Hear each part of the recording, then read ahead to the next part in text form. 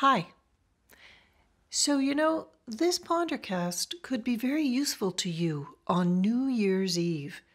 It could get you right to midnight. It's got a countdown and everything. If you hit play at 11:51 p.m. wherever you are, I promise to get you to the new year. And Joshua Van Tassel has composed your first piece of music for 2019. Something that will hold very gently all your feelings and thoughts for the new year. I'm Lori Brown. Let's Pondercast.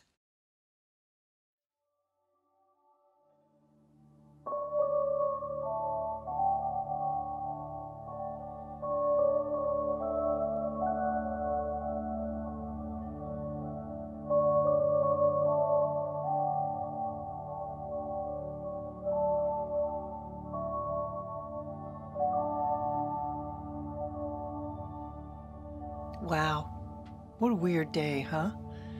The day of the year spent thinking backwards and forwards at the same time, looking back over the year and trying to assign it a grade, and looking forward as to what the new year might have in store for us. Wait a minute, if we spend equal time in the past and the future, do they cancel each other out? Does that mean that we are finally in the moment? Nice try, Lori, but no. But before we get to your New Year's Eve, indulge me for a moment to look back over the Pondercast year.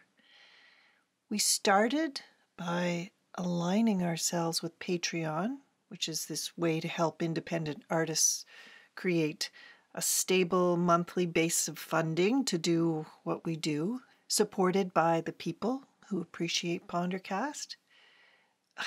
Would people give us a small monthly donation to help us make this thing? Essentially, we are asking for you to pay for something that you could get for free. Kind of crazy, eh? And lo and behold, it's working. We have almost 200 patrons, and you people rock. I mean, we still don't pay our rent with Pondercast, but we are now covering our costs, which counts as a great start. So thank you, Pondercastronauts. Go to patreon.com/Pondercast to see how you can become a Pondercast patron. And what else? We brought you a lot of music over the last year, which is really hard to do in a podcast form, but we did. And we toured Yellowknife and Vancouver and Fredericton and St. John's and Halifax and Wolfville and Lunenburg and Toronto. And we got ourselves some merch and put out our first album of Pondercast music. So Pondercast feels really real. Looking ahead to 2019, more touring, more growing, starting a collaboration with Collab Project out of Ottawa, meeting more of you, staying wide open to possibilities. So a big thank you for 2018 from me, Joshua Van Tassel, and Ty Johnston. That was our year. How was yours? Was this one of those years where you say good riddance to today? Or was it the best ever? Or somewhere in between? Insert your thoughts here.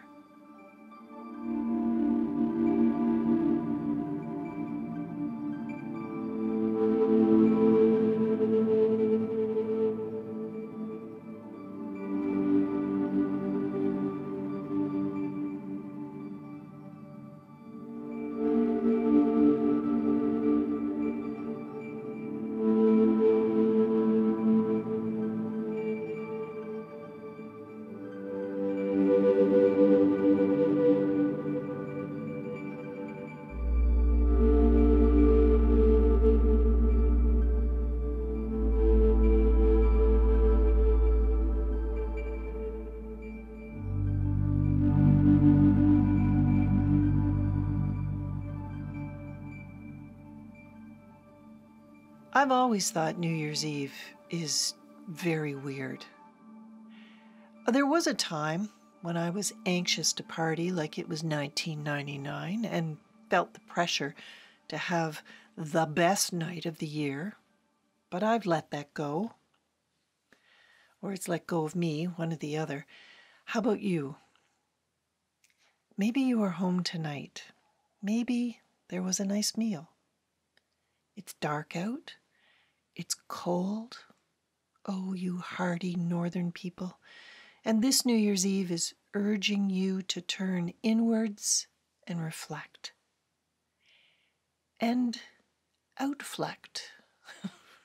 Really, Lori? Outflect to the year ahead, 2019. Outflect into a future. Do you feel that simmering low-level dread? Maybe you have aging parents. Who will get sick?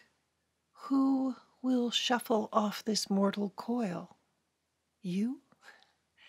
Looking ahead is really not much of a comfort and a bit pointless because life is going to do what life is going to do.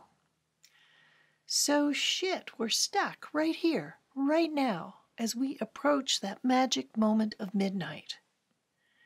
And there are a million New Year's Eve rituals in the world, from banging pots and pans to sweeping the floors and opening the doors to sweep the old year out, to lighting huge bonfires and burning stuff. Hang an onion on your door, eat 12 grapes, break dishes. Like I said, it is a very weird night. Here's a weird new word for your New Year's Eve. Lustrate. It is a verb, and it means to purify by means of rituals or ceremonies.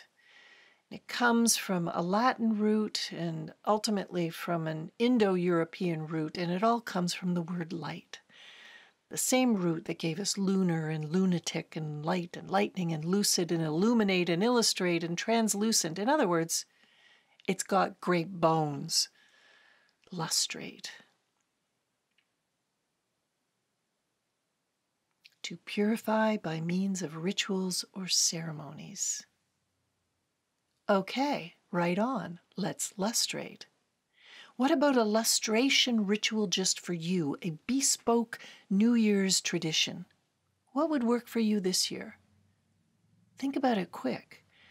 We've just got a few minutes left before the clock strikes 12. Burn all your single socks out on the balcony? Or burn your troubles.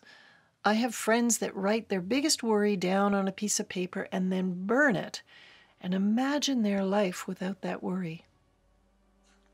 What do you want to leave behind in the 2018 history books? Your despair at the state of the world? Your fear about what happens next? Lustrate that crap, because here comes the countdown. 10, what do you want to bring forward?